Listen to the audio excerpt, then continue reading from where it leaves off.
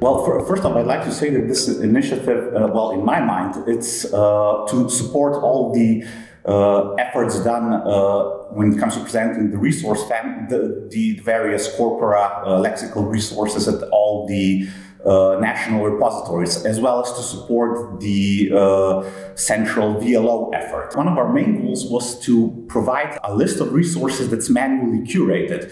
We find that there are many resources that seem to be very worthwhile for many different kinds of disciplines. So you have literary corpora, you have historical corpora, but in many cases, the kind of metadata that you find there, from the perspective of a humanities scholar, it might be inadequate. You often find stuff like descriptions of the collection process, or sometimes these descriptions read like acknowledgements to whoever funded the corpus, but you often get very little data on the actual content and its applicability. This is the main aim of the resource families, I think, from the perspective of content. So basically to present this curated list of CLARIN corpora that highlights their usability.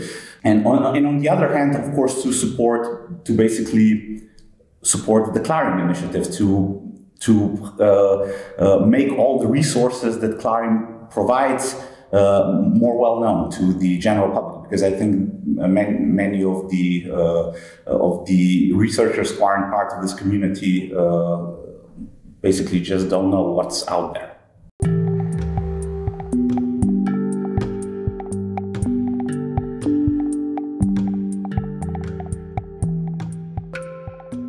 One of the first case center interview was perhaps one of my favorites, and this I think also betrays my bias because I'm a syntactician, but it was on the Czech and Norwegian tree banks, and we were interviewing, I'll probably mispronounce his name, Helge Dyvik. He's a professor emeritus, now one of the, I think, most prominent people when it comes to tree bank developments in Europe, and why I liked the interview very much, because we not only talked about his own research based on the Norwegian Ines tree banks, but he also provided a very useful showcase of how researchers can search via the tree banks, which isn't easy because the syntactic parsing entails these sort of logical embedding relations between the sentential constituents.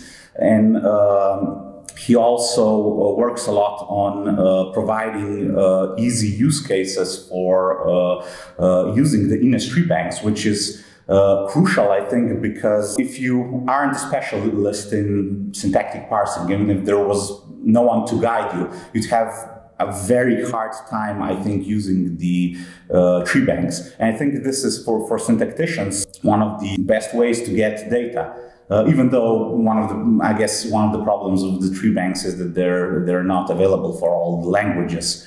And most of the use cases he does is for Norwegian, but they're nevertheless very illustrative. And aside from him, there were also other interviews. The Latvian one was with a folklore scholar, and she presented how they crowdsource transcriptions of folklore material. So people bring, I don't know, some old materials from their village, which is somehow related to folklore, and then they help in the transcription, in the interpretation. So that was extremely interesting.